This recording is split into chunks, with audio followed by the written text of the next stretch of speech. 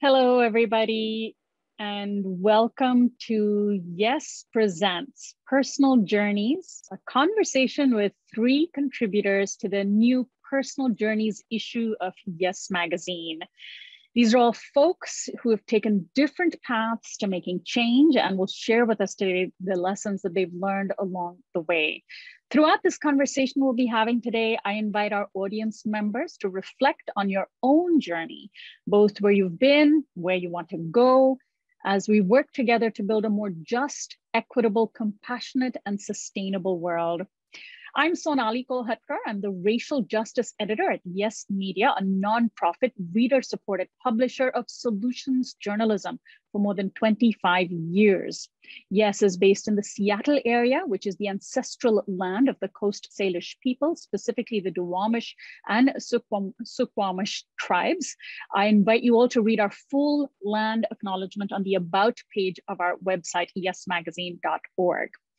And now I'd like to introduce our guest panelists today, who, if you could please turn on your videos for us. I'll take our audience through who the three of you are, starting with Ruth King, who appears on the front cover of the latest issue of Yes, our Personal Journeys issue. Ruth is the founder of the Mindful of Race Institute. She's a professionally trained psychologist, organizational development consultant, celebrated author, educator, and meditation teacher. Her latest book is Mindful of Race, Transforming Racism from the Inside Out. Next, joining us is Shawn Ginwright. He is a leading innovator, provocateur, and thought leader on African-American youth, youth activism, and youth development. He is professor of education in the Africana Studies Department and senior research associate at San Francisco State University. His new book is called The Four Pivots: Reimagining Justice, Reimagining Ourselves. And last but not least, Rachel Powell Horne is a climate solutions and soil regeneration research writer. Her work explores how regenerative food systems can heal humans, society, and the natural world. She lives in the Hautes-Pyrénées in France, where she balances activism with joyfulness and well-being. Welcome to the event, the three of you, Ruth, Shawn, and Rachel. So let me start by asking the three of you to unmute yourselves. And Ruth, I would love to start with you, and I really go through with all our three panelists to give our audience a sense of your personal journey that you write about in the latest issue of Yes. For those in our audience who haven't yet picked up the issue or haven't had a chance to read it, or it's been a while since they've read it, remind us of the journey that you take us on in the latest Yes. Thank you so much. And it's such a pleasure to be here. I'm so excited to be a part of this. And what I'm writing about and sharing is a personal journey of emotional maturation. As I moved through a number of, I came to recognize a number of wisdom systems that were operating all around me and through me. And through a process of recognition, of connecting the dots in my life, of looking back in order to move forward, and in a way that is respectful and tender, and moving through these territories of rage and its righteousness, as well as race and racism as infrastructures in my system. Really looking at what I'm writing about is a journey of kind of confronting that in a loving way and gentling myself into a sense of self-compassion, self-respect, self-reflection that culminates in what I consider to be a way of serving more wisely with a pure intention of harmonizing all that I'm connecting and touching and influencing. And so I'm taking you on a journey with me through all of these landfills that, and how they served me, how they're not a mistake, but how connecting the dots and recognizing them as wisdom systems have been so powerful.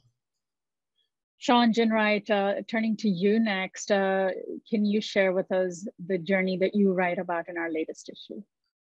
Sure. I think the place to start is, most of my career, I've worn two hats, one as a researcher and professor, and then one as a practitioner, as an organizer, and working with young people. And I remember probably around 1987, 1988, I was completing my doctorate degree at UC Berkeley. I was helping a group of young people organize in Oakland, California around police in their schools. And I was having to raise about $500,000 a year for the nonprofit organization that I founded. And I woke up one night about 3 a.m. and I was sweating. And I went into my kitchen to drink some water. And all of a sudden, a wave of emotion hit me. And I fell to my knees and I began sobbing, crying. I forgot to tell you, I also had a 1-year-old son that had just been born. And so I had so much enormous pressure on me to finish my dissertation, to raise my son, to help these young people organize, to raise money. My wife and spouse came into the living room at pitch black at night. She heard me and she said, "What's wrong?" And I couldn't speak.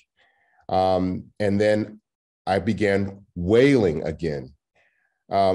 She calmed me down. And as we talked that morning, one of the things that I realized is that I hadn't been taught about the stressors, the challenges, the emotional trauma that comes with justice.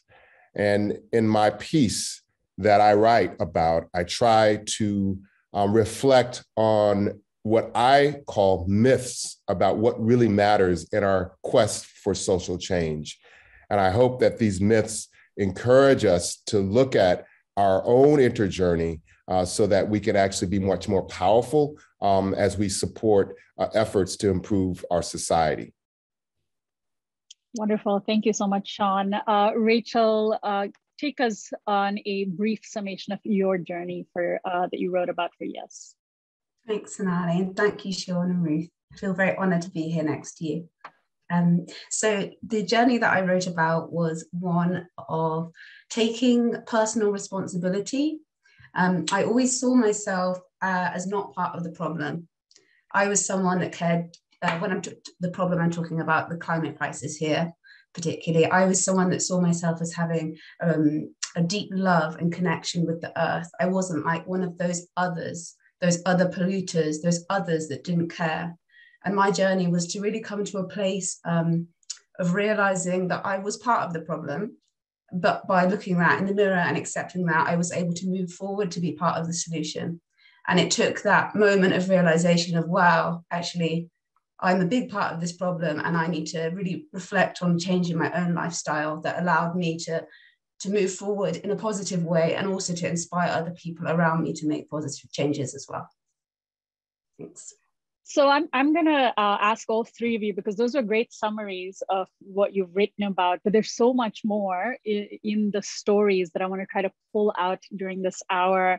Ruth, your formative years as a child were in South LA. You write about your relationship with your mother, seeing the racial violence, the racist violence in Watts in particular, during the 1960s, and that feeling of helplessness and rage that you felt, and then also the tenderness that you had in yourself as a child, the sensitivity that you had in yourself. Those two made for trauma, right? And I'm wondering if you can share that a little bit with our audience, how the combination of the horror you were seeing play out around you, the hatred that you saw manifesting against people who look like you and yourself, combined with the deep sensitivity that you had as a child. Yes, thank you. That was a potent time, and again, there was so much emotional turmoil that was not only in the environment, but there was a bit of it also in my community, in terms of the ripple effect. in terms of the struggles and what people do. What I saw a lot of was people who didn't know how to navigate their emotional lives. And so that has such a big effect. One of the things I talk about in the story is my watching my great-grandmother pacing the floor in deep distress because she was unable to comfort the stress of her children, her tribe, all of the people in our families, and how horrendous that was for me to witness as a child. And the witnessing of that was vacant of a capacity to really console her or to make that better, and just the frying of the heart that can happen when you are traumatized in that way so early. You see the suffering and you don't know how to be with it, or of course you don't expect a young person to know exactly what to do, but just the trauma that gets set in. And the tenderness that I felt was I always wanted to talk about those things, and yet there was a feeling of terror, and you became a bit of a target. If you actually talked about tenderness, it was almost dangerous. So I remember being called a crybaby, or asking a lot of questions around why. And when I look back on that, that's really been a big part of the mantra. The why turned into curiosity, that turned into a sense of strengthening of the heart, and providing this crybaby with a space of healing. So because this baby had a lot of growing up to do, as well as a lot of teaching in the world to do. So it's the experience early on of being bombarded with live streaming trauma at a high pitched level, including the Watts riot, including my father being killed by his girlfriend in a jealous rage when I was 17, including me being pregnant at 16, including me having this crushed, collapsed, suppressed rage that I carried because it was too dangerous to express emotion in this body, in this Black body, in this woman body, in terms of how you're programmed to just deal with emotions. So much going on, and so much love in my heart at the same time, and how that has to be protected somehow until it doesn't have to be. And that's a piece of the work that I've been doing. It's so interesting that we do see in many of our own journeys, and in the three of you write about and even just spoke about these moments of epiphany where clarity, or the beginning of clarity, can come. And Shawn, you described falling to the floor and sobbing and feeling this weight. And I'm wondering if you can explore in a little bit more detail one of the things that these myths that you write about in your piece for Yes, about that we have to start letting go, these myths about how achieving justice is about fighting. But then when we use that kind of language, it's quite draining and sometimes can be not as constructive. Yeah, I mean, I think, my work, again, working with young people and as adults, right, that I recognized and realized that even my students at San Francisco State, when I asked them, how do you achieve justice? This happened one evening in class, and then I asked them to list it on the chalkboard, not the chalkboard, that's old school. That was a dry erase board. But they would use terms like, I fight for equality for the homeless, I fight or I resist police oppression, or I deconstruct white supremacy. And when I looked at those terms, I recognized and realized that those terms, while necessary to create the kinds of society we want, they're still insufficient. they're not sustainable. They're not nurturing. They don't convert. They don't sort of conjure our imagination as a human species. And so while we have to fight and while we have to confront and deconstruct and resist, those are necessary to create the kinds of environments and the kinds of places that we want our communities to thrive in. But that's only half of the equation. And for me, those terms were not sustaining for me. I lost a friend, two dear friends, because we didn't give them the permission to reimagine their own lives. We didn't give them the space to rest. And so in that class that night, I introduced some new terms to my students and I said, what would it look like to substitute the term fight for dream? What would it look like to substitute the term confront with reimagine? What would it look like to substitute the term resist to create?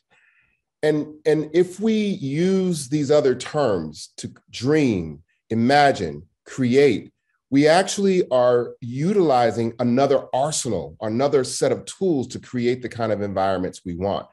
And so I encourage, in the article that I write, I talk about some of these myths that fighting more for justice, while important, doesn't get us all the way to the end. I talk about this understanding that how we think about power as a sort of collective power is only an external phenomena. That is, power comes from when we have a mass mobilization or when we have collective numbers of people that believe and act in the same way. But power also comes from our own convictions, right? And then lastly, this myth. And it's tough, Sonali, this last one around us versus them. And us versus them, in my view, in some ways reproduces white supremacy, in that it suggests that some human beings are less than others.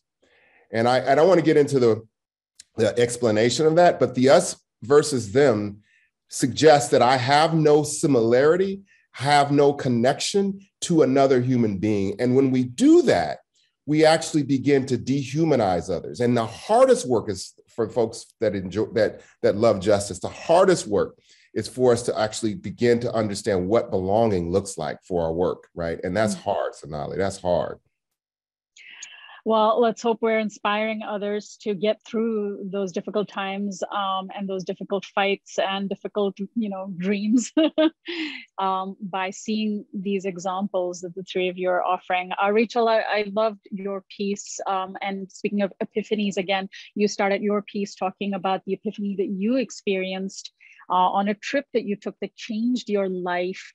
And, I've gone back and forth in my life about this idea of personal responsibility versus collective action. But I love how beautifully you explained that actually doing or changing one's own actions can have a ripple effect. And I'm wondering if you can take us through that and tell us about some of the psychologists that you spoke to about that very real effect of leading by example. Yeah, I think that's something that I didn't really think about before, is that it doesn't have to be either or. It doesn't have to be individual change is important or collective change is important. We need both of these things at the same time, and we need them now. So some of the psychologists that I spoke to about individual change, they had some different ideas.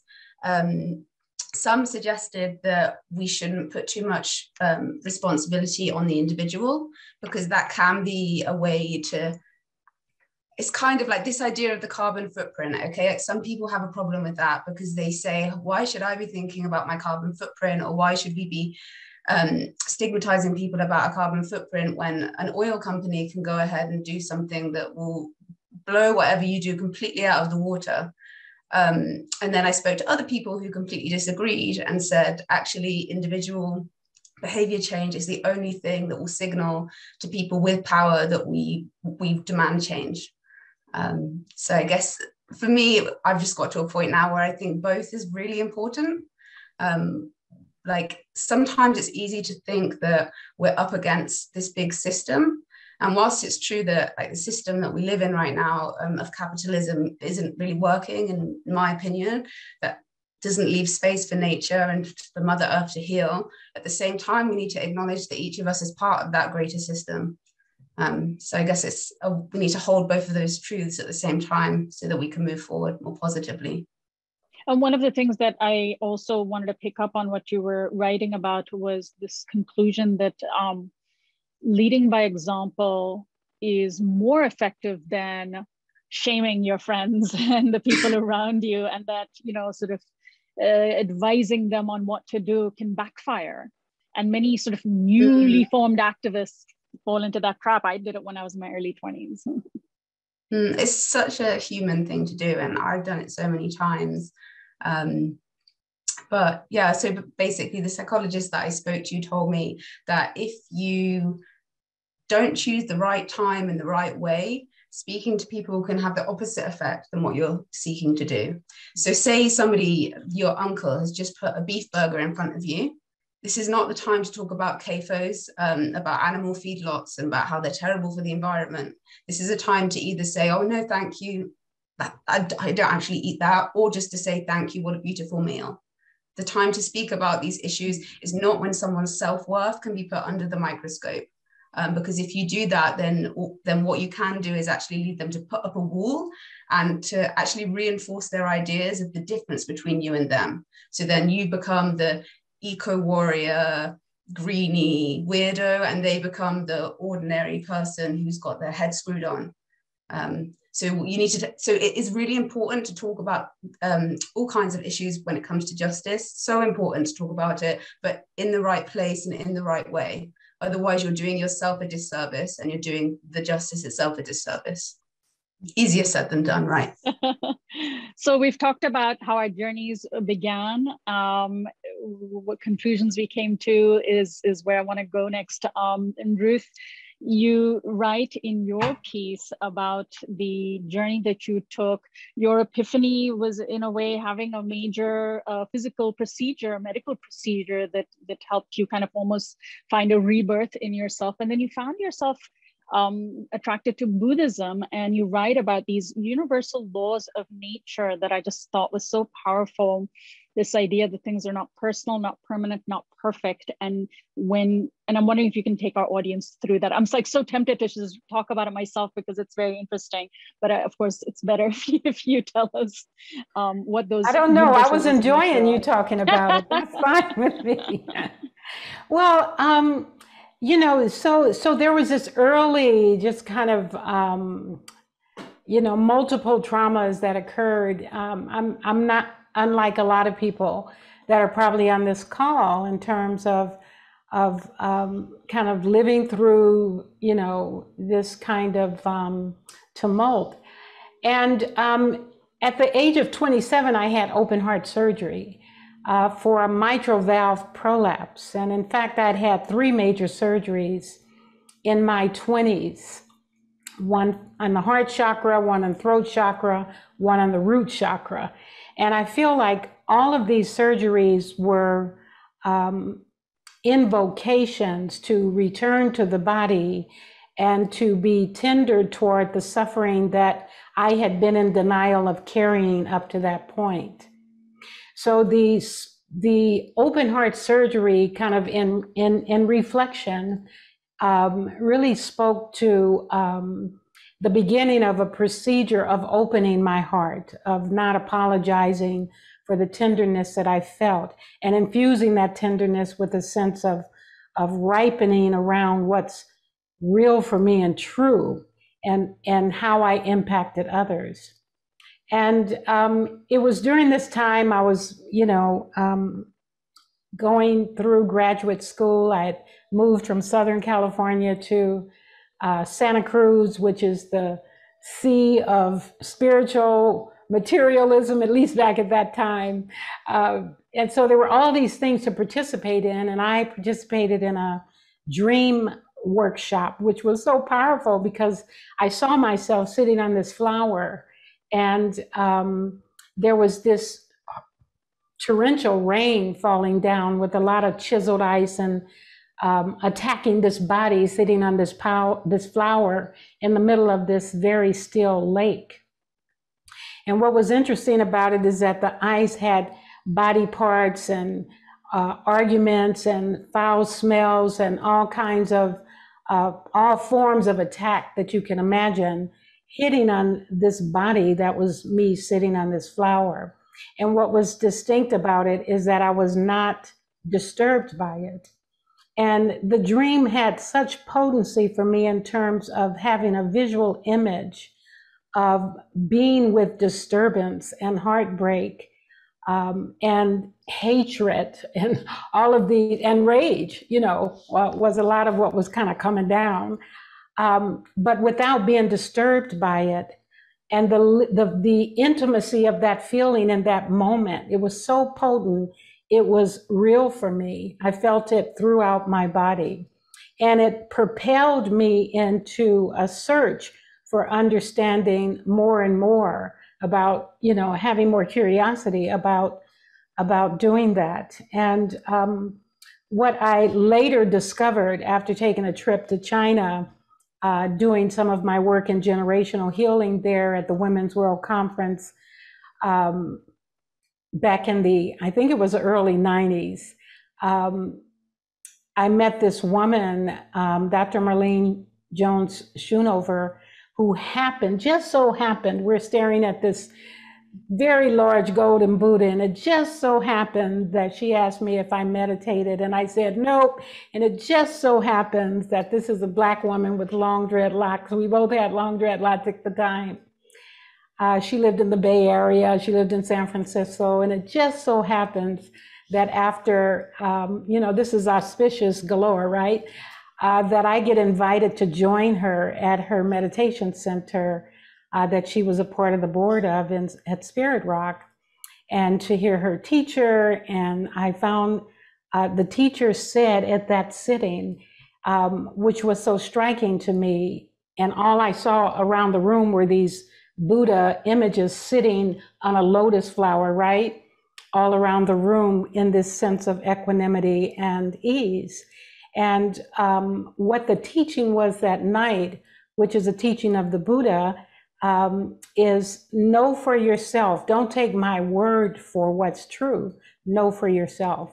And there was some permission and transmission that went through me that awoke me to a realization, or maybe it was even a memory, because all these wisdom traditions have a similar river that they all run to this ocean, right? But what I realized is I need a practice where I can know for myself what the truth really is for me in this lived body experience.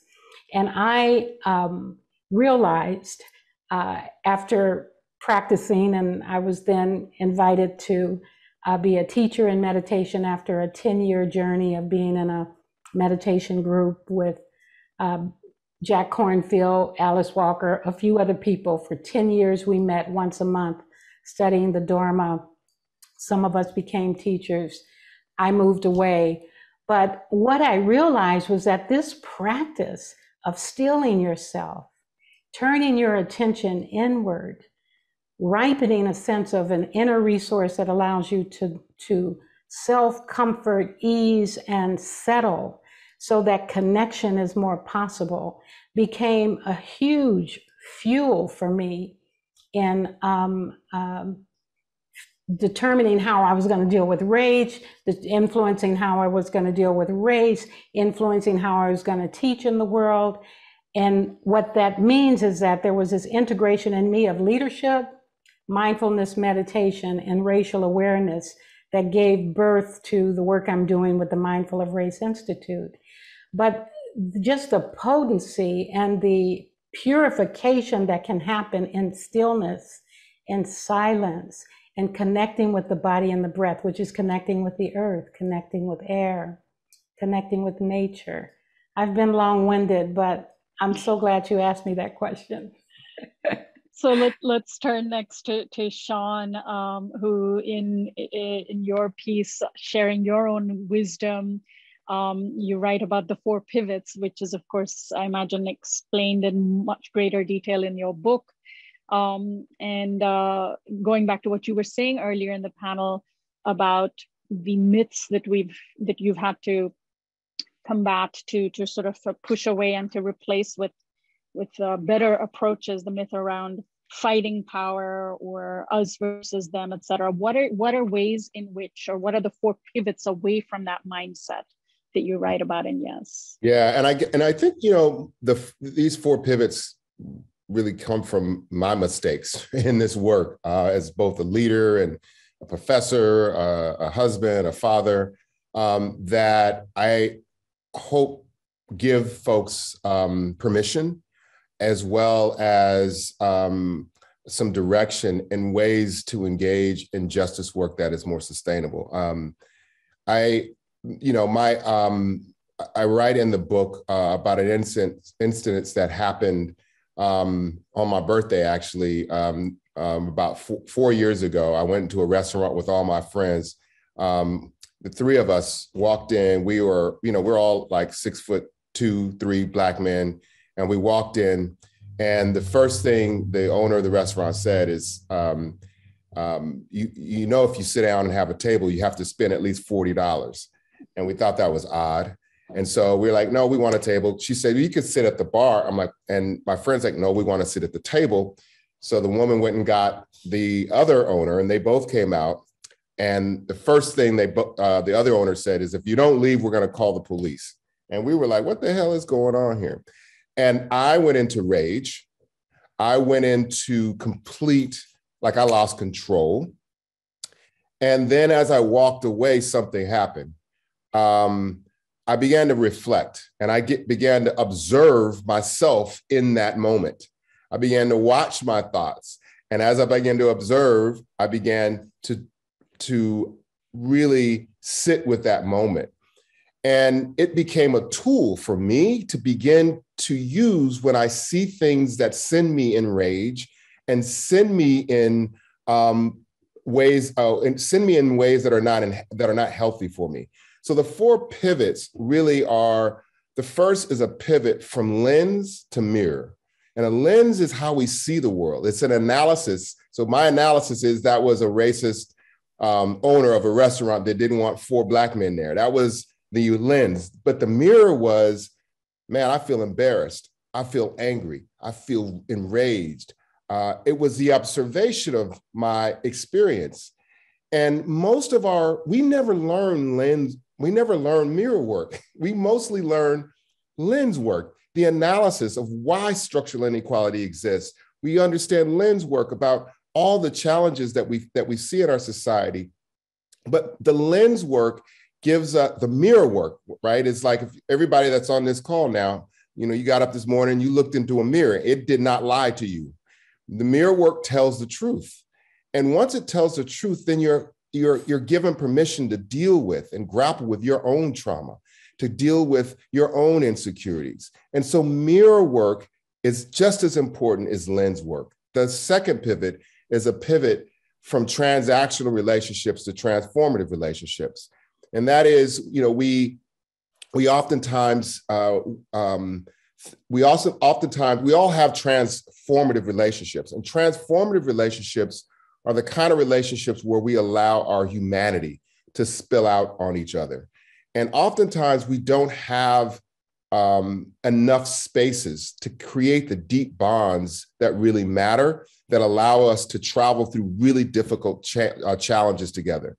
So the pivot from transactional relationships to transformative relationships is a second way that we can begin to think about how to cultivate the kind of relationships that matter in our work and in our personal lives.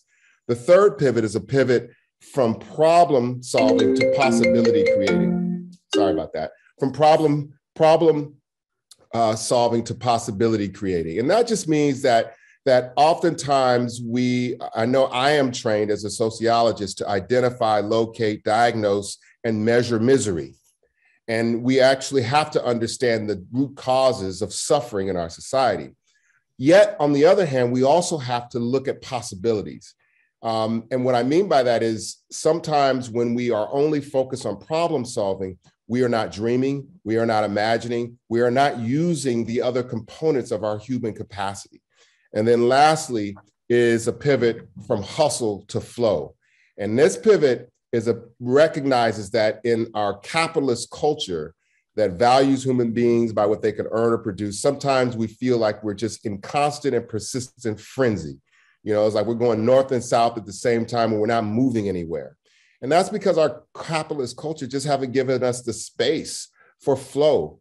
And that flow is to intentionally disrupt and remove ourselves from frenzy. And then it also means that we recognize when we're in frenzy so that we can actually begin to create different kinds of pathways in our lives. And I call them a pivot, Sonali, because a shift and a change is really hard, right? You gotta move something, but a pivot, it's like what Rachel said, right? If you do something individually over time, if you make one decision, that takes you in an entirely different direction.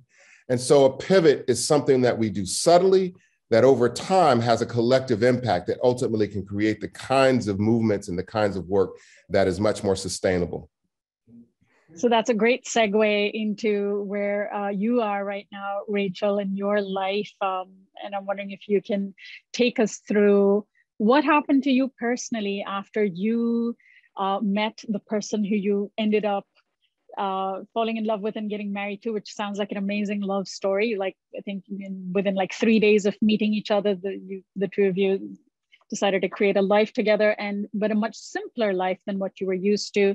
You have given up on flying as a way to reduce your carbon footprint. How much richer is your life right now? How much fuller is it, even if on the surface it might seem simple?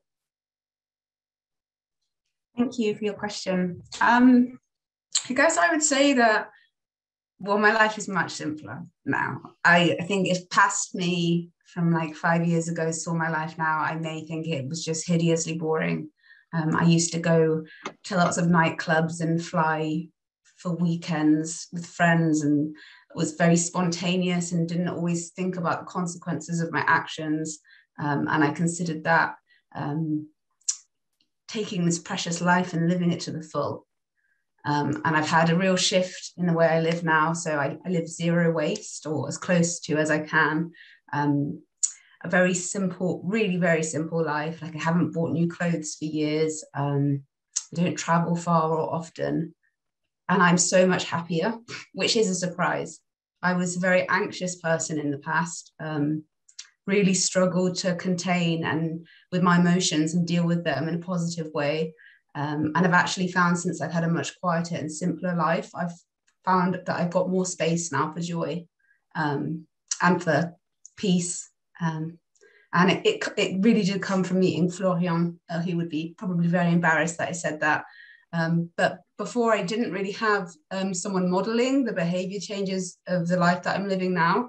I didn't even consider it was a possibility to live more respectfully for Mother Earth, and more respectfully for people as well, because social justice and climate justice they overlap in so many ways, they can't be separated. And yeah, just having met someone, a brief digression. So when I met Florian, he'd been hitchhiking for 6 years and living in a tent. And I'd been living in a city environment, consuming things quite thoughtlessly. And just being able to see someone that lived differently and had made a choice to live differently was just like opened a whole door that I didn't even know existed. So that's why I know and I'm inspired to see, first of all, people can change, because I've changed a lot. And also one person can inspire so many people. Because for me, seeing someone modeling behavior that was different made that possibility for me. I didn't even consider it was possible to live like that.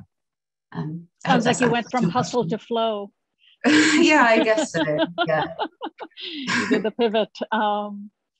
So we are at 1:45 right now on the Pacific Coast for our West Coast audiences. And it might be a good time to jump into a couple of questions from our audience. And so if other members of the audience have questions that they'd like to post in the Q&A, please do go ahead and do so now. But we've had a couple come in, and let me go to the first one. Alfred H. Kurland, one of our audience members, shares that one of the biggest challenges he encountered working with teens around civic enfranchisement was encouraging those who had given up on themselves or their authority figures. Alfred asks, and I'm assuming this is for you, Shawn, what type of participatory exercises do you recommend that facilitate activating hope and a sense of personal and or social efficacy? That was a big question. I think it's important to do a couple of things, and it can be with adults or with young people. The first is let's locate some challenges. What are the challenges that young people or adults are facing, collectively facing, right? So, young people may be talking about or experiencing isolation. I know we're back in school. They may be experiencing a lack of mental health or ability to talk about their experience in COVID, whatever it is, but to have a collective conversation about the challenges that they are experiencing. And then the second thing is that once they understand that challenge, it's important for them to begin to use some of the language that I talked about. If they had to imagine a solution or dream about a solution, what would that be? The participatory process doesn't mean that you do participatory problem solving. It means that you also do participatory solutions to the issues that whatever young people or adults are facing. And so that process usually involves both identifying an issue, a problem, a challenge that are facing in their neighborhood or school. And then secondly, building the framework or building the opportunity for those young people to get together to begin to think about solutions that may be a solution to the challenges they're facing. Thank you, Shawn. Elizabeth has a question for Rachel. Noting that she has discovered in herself that tiny green changes have raised her own awareness and interest in larger changes she can make. She wonders if you found that is true as well, Rachel, or can you share any other additional thoughts? So have smaller changes led to an interest in larger changes?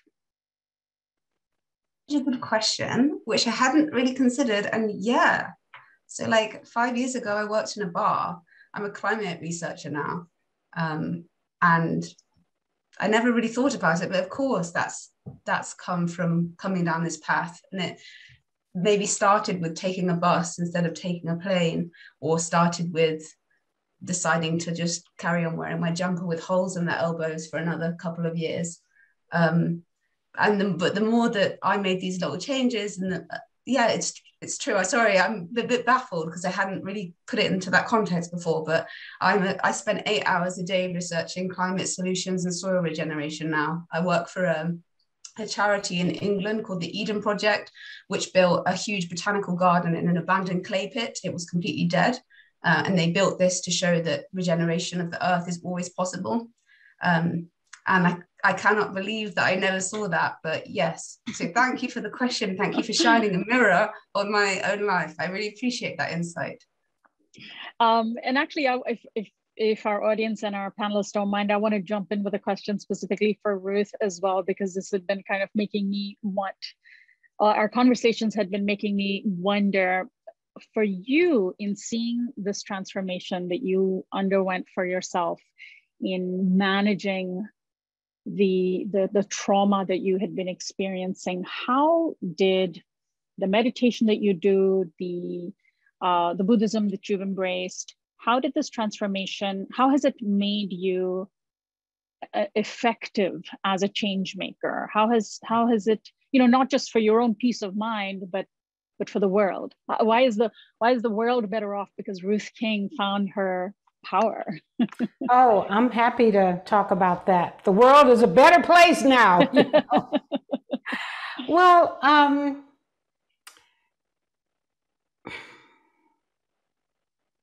yeah, so let me just say that part of the journey is coming to a place where you can respect your reflection on your life when you look at your life.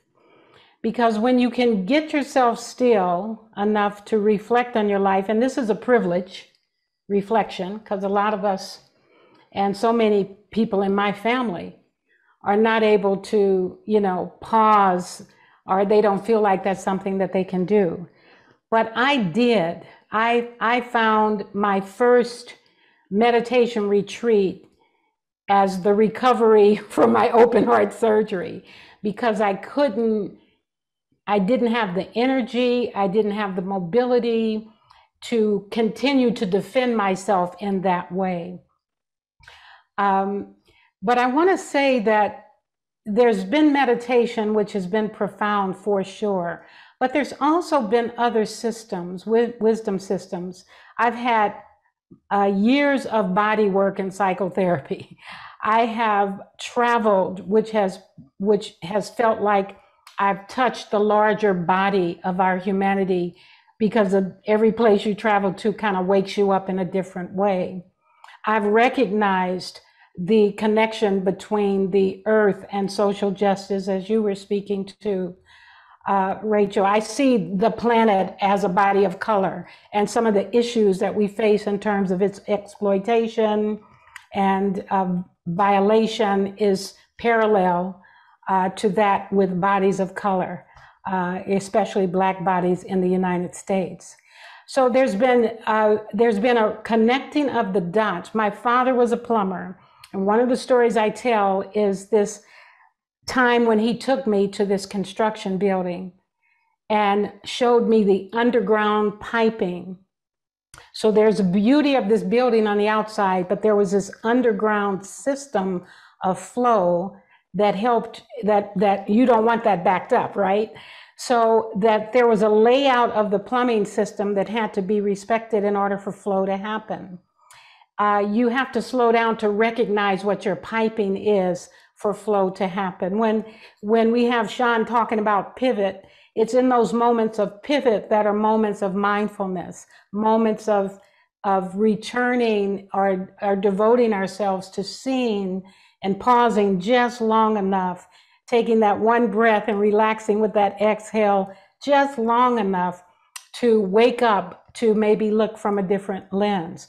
So my mother was a jazz pianist, so I had the system of looking at improvisation, magic with hands, and the ways that she cooked. I saw her, be quite the orator in her language, and how poetic she was with words. So I think we can look at our lives and see the poetry in it, see the music in it. It requires a bit of a pause. And so mindfulness illuminated not only my reflection on waking up to how all these things were connected, but appreciating this vast humanity that we are, and being so deeply moved towards our belonging and the sensitivity that we all are. We're just one big, huge nervous system in a way. And we're really, when we touch into that, we put ourselves in check with regularity around not causing harm. I mean, we just become a bit more sensitive toward our responsibility to light. So I think as a leader, as somebody sitting in this seat, as a great grandmother, as somebody that is still holding to a great degree the complexity in my own family life, in the corporations that I serve, in the communities and leaders that I nurture and mentor, we really want to integrate a sense of respect for our journeys, and the power of tenderness being that we are pausing and allowing ourselves to be infused with the truth that we are. My first book was on rage. It was on healing rage. And it's about the power and the use of that energy for good. And that we can recognize that when we give that pause to it, when we can activate that pivot, when we can recognize that we're all one body on this earth. So I feel deeply responsible for role modeling and living true to that. And that includes owning my shit, right? Owning when I don't get it right, apologizing right in the moment, showing my vulnerability, right? The practice of that is so humanizing, and it relaxes the shoulders, opens the heart. And that's the spring from which a lot of possibility, harmony, and jazz can be created. So actually, I would love to extend that framing to our other two panelists, and piggyback on a question that one of our audience members, Stephanie, asks about being able to offer examples of how to make these internal shifts while still being in the middle of family, work, and social dynamics that may not want you to change or are too slow to shift externally. Shawn, I'm wondering if you can start and just kind of, what happens if you're ready to move forward, but your spouse isn't, or your community isn't? Yeah, I think sometimes it feels overwhelming to make changes, right? And so I like to think of some of these practices, we've all been on a diet, or we've all had to work out, right? And we don't expect that we're going to lose those 10 pounds in 2 days. The expectation is if I do a little bit, eat a little less, do a little bit of this more over time, I'll get to that thing I want, right? That health or whatever it is. And I think this is the same thing with some of these practices, right? They're micro practices or micro doses that if we do them over time, it contributes to and puts us on the journey that we want to be on in terms of creating a better quality of life for ourselves and for our communities. My friend told me, she said she got to a point where she realized that her job wasn't to free the world, but rather to find her freedom in it. And in doing that, she's freeing the world. And I think it's the same thing. It's that like, where is my freedom and where is my space? These are just micro doses. It could take 5 minutes before you go to bed. It could take 3 more minutes, 5 minutes in the morning. These are practices that if you're consistent, that over time will have a profound impact on the quality of life for everyone. Rachel, same question to you in terms of the shifts that the internal shifts that you might, if you can offer an example of an internal shift while you're still in the middle of other pressures. It's not easy for many of us to walk away from something, and that's actually a question that I've been thinking about is does embracing this sort of change that makes us happier also something that requires a bit of privilege beforehand? Yeah, sure. I mean, absolutely. I'm sitting here in a position of privilege, and I acknowledge that completely. I had the capacity to walk away from my job, and not everybody has that. Some people have got jobs, they've got children, they've got responsibilities, they're caring for other family members. I was in a position to be able to walk away from that. And so when I met Florian, after 3 days of knowing him, I quit my job and I went and lived in a tent with him in Scotland for 3 months. So we were hitchhiking, and again, this privilege there, the fact that I was able to do that and feel safe whilst I was doing that. So yeah, absolutely. First of all, acknowledging privilege. And the other question was something that really struck me. Someone was asking about, if you said about whether perhaps your spouse perhaps isn't on the same level as you. And is that right? Yeah, I mean, that was my sort of interpretation. I can go back to the original question, which no, I would like, yeah. If that's okay, I would actually like to answer on that. Yes, please, go for it. That struck me. Your spouse, or maybe you don't have a spouse, and that's okay too. And maybe you don't want one. But the people in your life don't have to be everything. No one person can be everything for you, and that's okay. I think that was an important lesson for me. So I share my life with Florian, and he isn't interested in spirituality at all, and I am, and that's a really important component of my practice. So that's okay. We share some other things, and I have a spiritual community. I have a Sangha who I go and meditate with, and I think it's okay if some people in your life don't connect with you on everything. It's okay to go and find different things in different people and different places. So maybe let's look at another question by audience member Nicole Garay, who asks all three panelists, what is different about this current time or space that we are living through now that gives you hope in applying these beautiful teachings? Ruth, I don't know if you want to start out taking that on. What is different about this particular current time and space? And of course, we've had seismic changes in our lives over the past 2 years, and it seems as though every other day there's some fresh new horror. Yeah, this is true. It's tumultuous. I've lived 74 years and I've seen things a lot worse. I think our technology puts a certain immediacy of the issues in our faces, and then we're called to, it's not so easy to turn away. I have a lot of respect for people who need to take care of themselves at times like this. Everybody, I think, like the last comment, before, everybody's in a different place. So the work is going to be different. How people respond to these times are going to be different.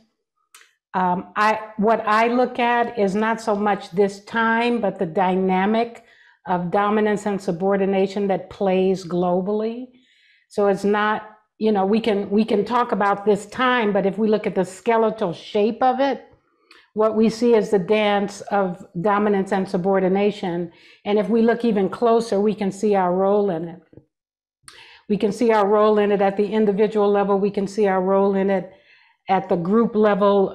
And I'm speaking mostly, my work centers around race and racism.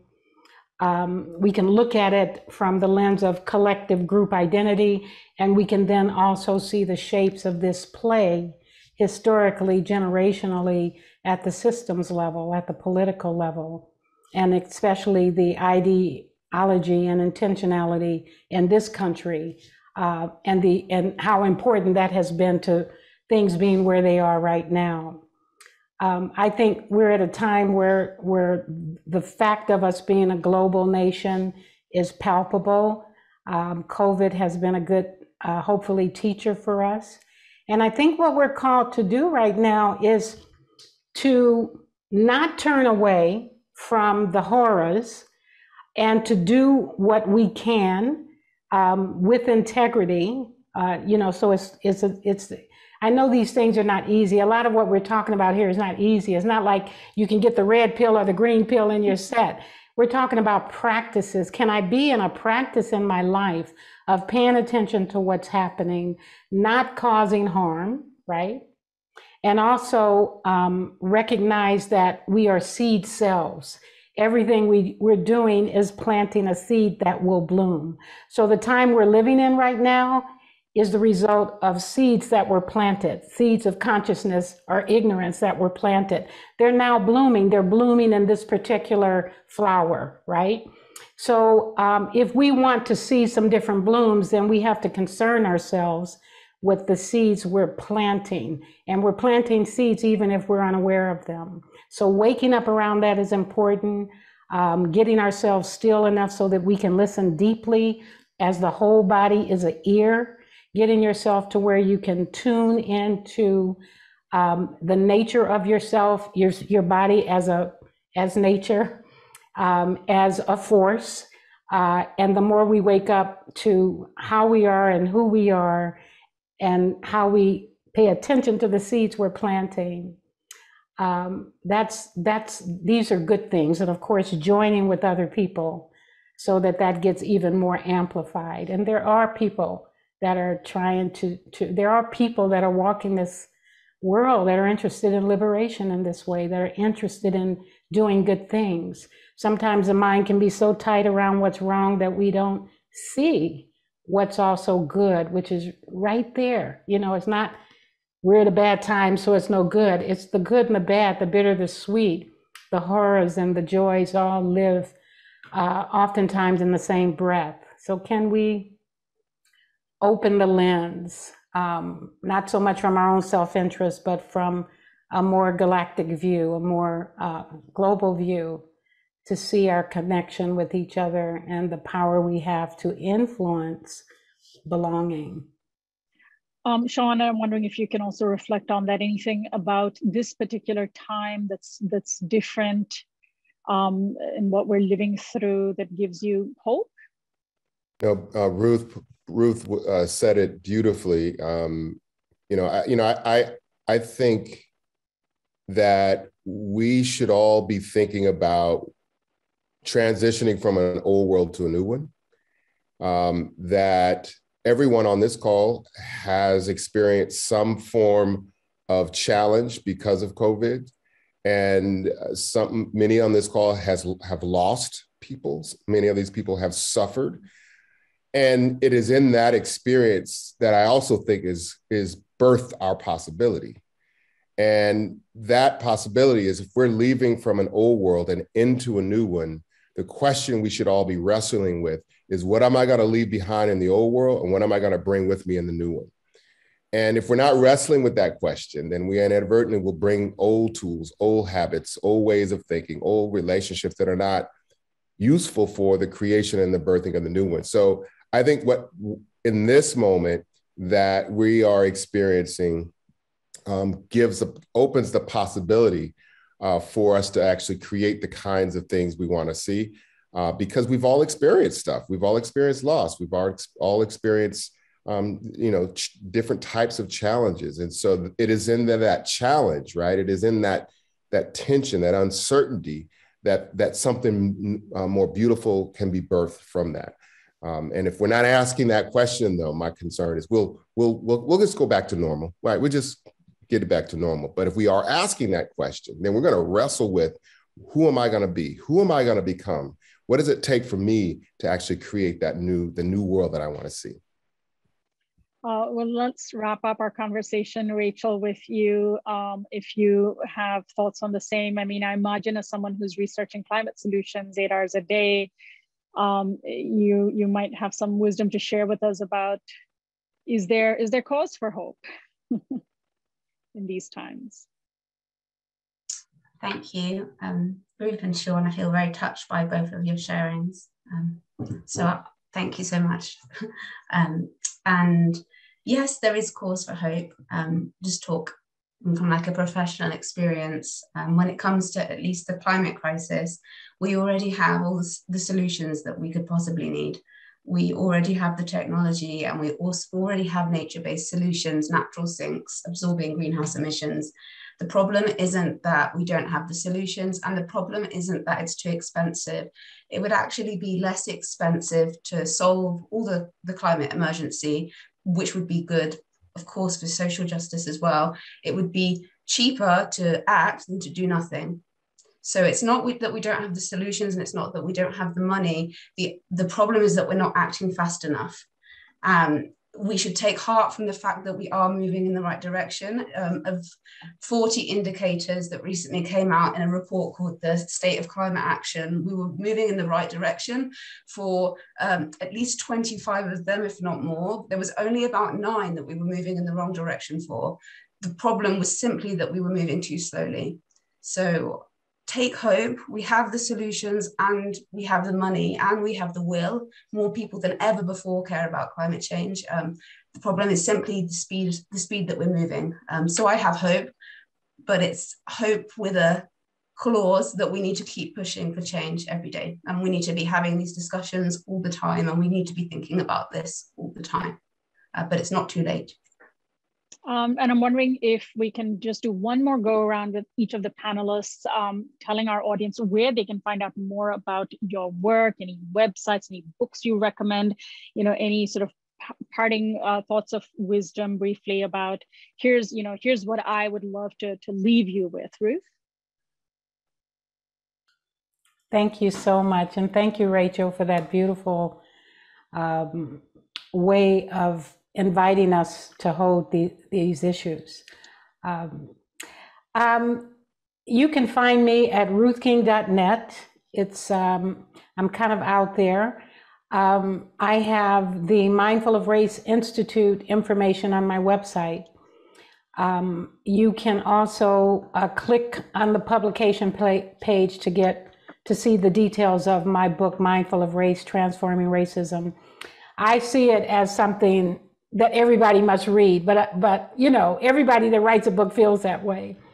It's important for us to have a framework for how we are holding the issue wrapped in a compassionate intention that we have for ourselves and for the world. So the book is trying to get at that.